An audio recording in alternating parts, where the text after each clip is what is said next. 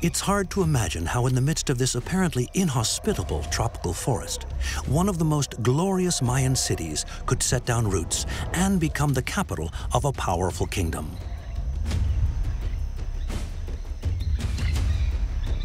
Slowly, little villages of just a few houses grew into a real city. It was a modest one at first, until the first monumental buildings began to appear.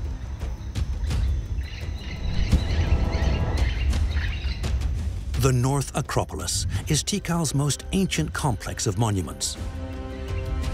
Built in 750 BC, it served as a royal necropolis, the resting place of chiefs and kings. Around its base, the North Acropolis measures 330 feet by 260. That is nearly 10,000 square yards, and it was over 130 feet high.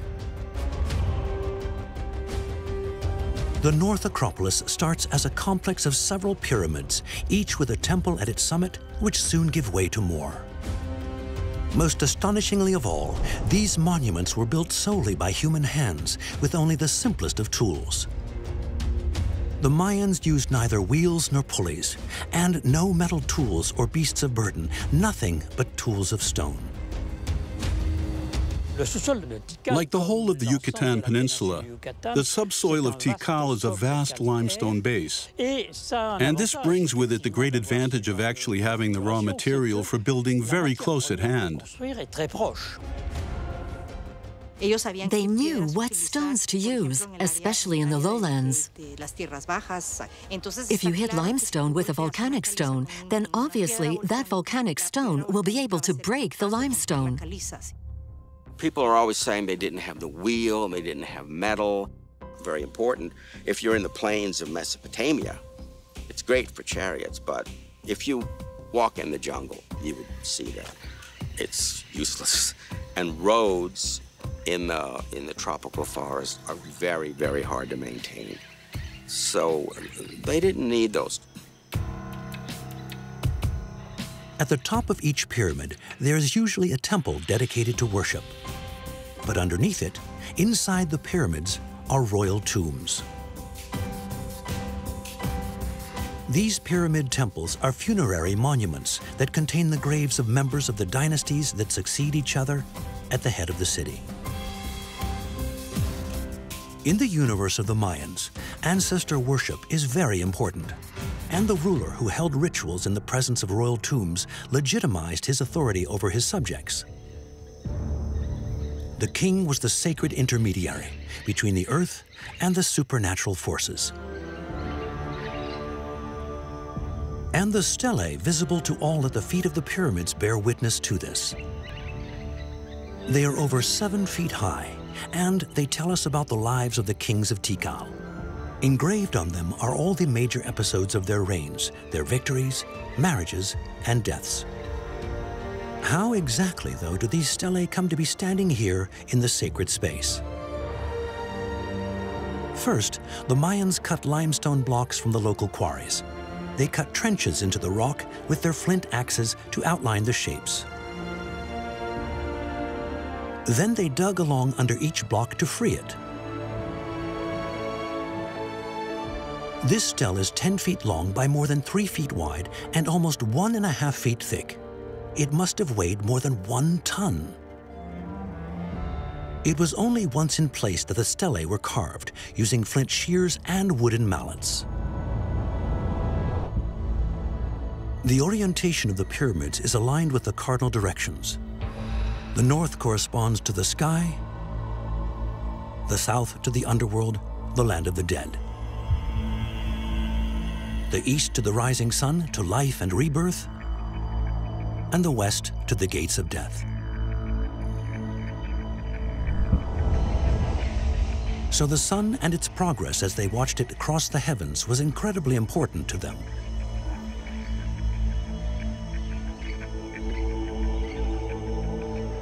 These pyramid temples where their rituals were performed are characteristic of the Mayans' monumental architecture. Each pyramid temple is like a kind of miniature mountain, and the mountain is what connects you to the sky, of course,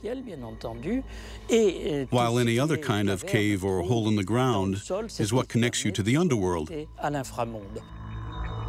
The cities and their kings will vie to erect the most spectacular temples. In other words, the ones that will most impress their people. The pyramids were part of the theater.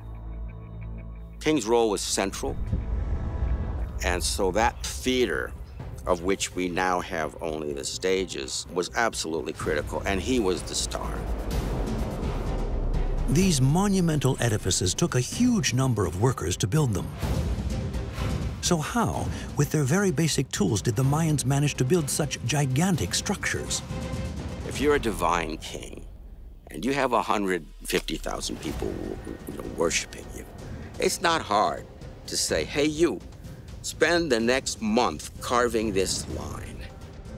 Secret of all of it is labor.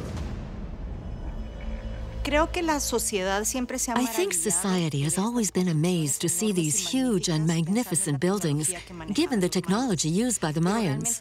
It's truly an extraordinary achievement, but clearly, despite their lack of knowledge of metallurgy, their stone instruments, their tools, their technology, and their techniques were effective enough to achieve constructions of such complexity, and not just the complexity of the construction, but also the beauty of these buildings.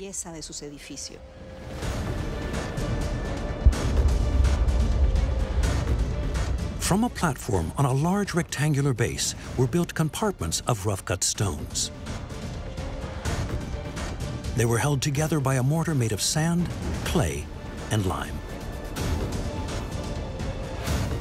Then these compartments were filled with a ballast of large pebbles, rubble, and earth, which gave the construction its great stability. And that's how they managed it, by knowing the hardness of the stones and how to cut them and shape them, all the techniques that allowed them to develop the architecture that amazes us all to this day. The bases of Tikal's pyramids are all filled with hundreds of thousands of stones. Everything seems full, heavy, massive. The same process was repeated at each level of the pyramid, sometimes leaving a single empty space in the middle to serve as a burial chamber. The pyramids all bear witness to the power of the kings, but the ones at Tikal are special because of their great height. From 130 to 213 feet high, they're almost as tall as the Notre Dame Cathedral in Paris. Every king wanted to leave his mark, but how could they keep outdoing their predecessors? There was a previous pyramid, and they built another one. And many of these pyramids are like the Russian dolls. But this is just an internal structure. I mean, you're talking about millions of tons in weight. All around us, all the sculptures, all the buildings, and all the pavements of the city center are made of limestone. Easy to extract and sculpt, but fragile. How is it, then, that constructions of such a porous stone have survived through the centuries? The solution the Mayans came up with was to cover them in a thick protective coating, stucco. The advantage of stuccoing was twofold. First of all, you can paint much more easily on stucco than on stone. And secondly, it helps to prevent erosion of the stones. This protective coating, simple to carve and model, was an easy surface to paint decorative ornamentation on. So how did they make stucco? They took the limestone so readily available in the ground around them and started by breaking it into little bits.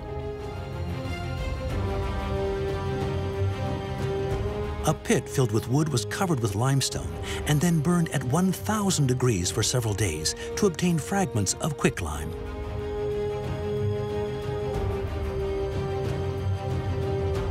This lime was mixed with water before being mixed with very fine sand, thus producing a stucco paste.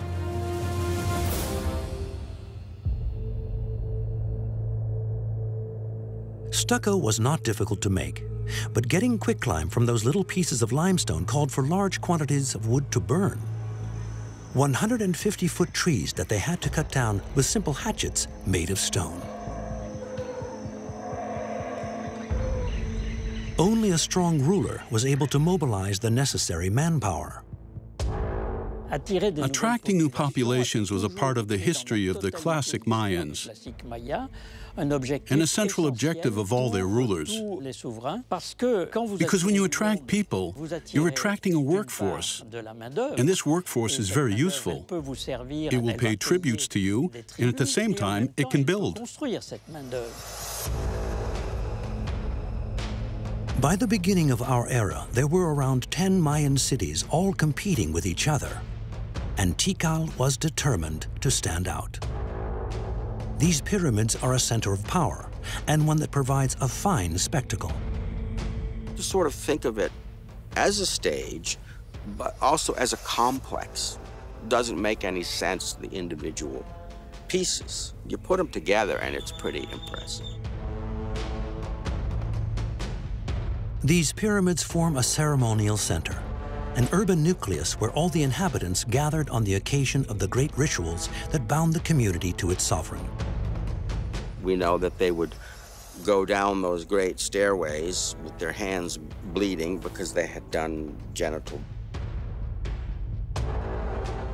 bloodletting up above, and they would go down these huge stairways. The people would gather in the squares at the foot of the pyramids to witness these rites and hear the sovereign's predictions. But the Mayan population was mainly agricultural, and it was a scattered one. How did they know when to meet up in the city center? They saw it in the stars.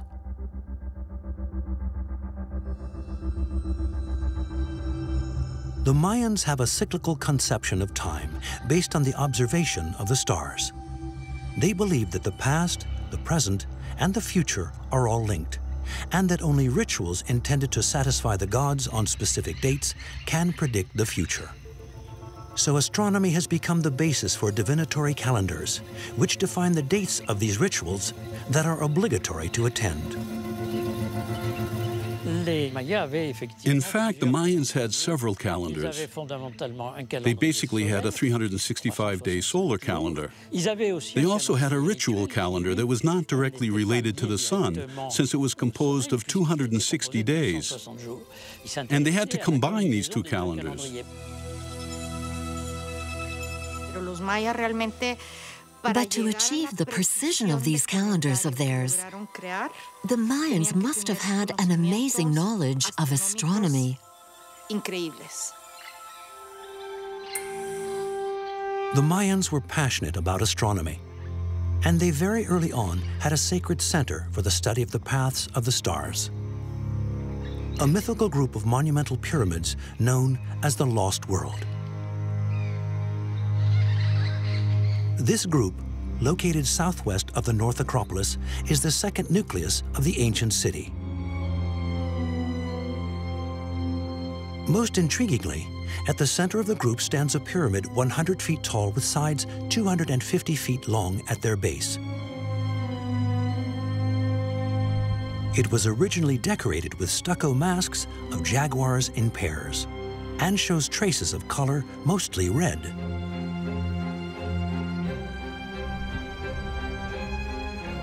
Red is the color of the East and of the sunrise. It celebrates the birth of the sun and of life itself.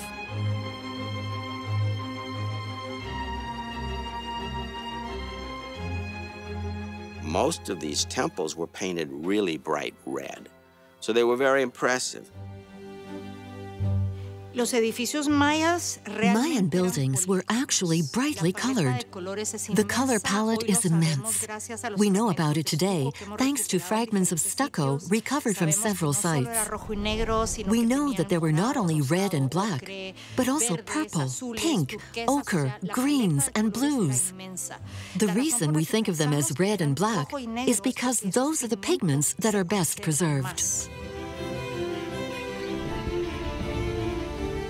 This pyramid in the lost world with 4 staircases has, strangely, no temple at the top. Why could this be?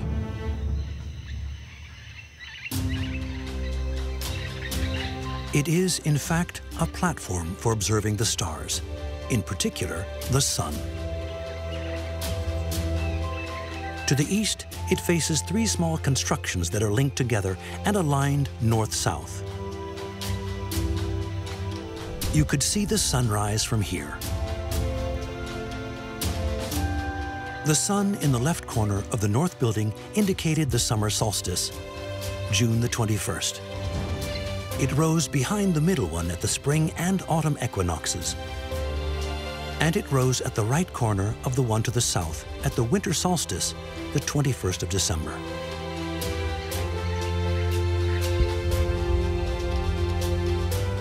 The course of the sun, of the moon, of Venus, the Mayan priests observed them all.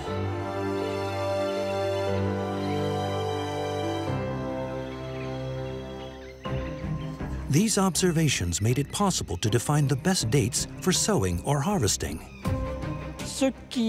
What perhaps defines the Mayans more than anything else is that they increasingly associated their astronomical observations with arithmetic, since they were also mathematicians. They even made predictions. We know, for example, that they predicted eclipses of all kinds thousands of years ahead. And remember that this was all just with the naked eye, because they had no optical devices, and using architectural elements like the Lost World that are markers of solstices and equinoxes.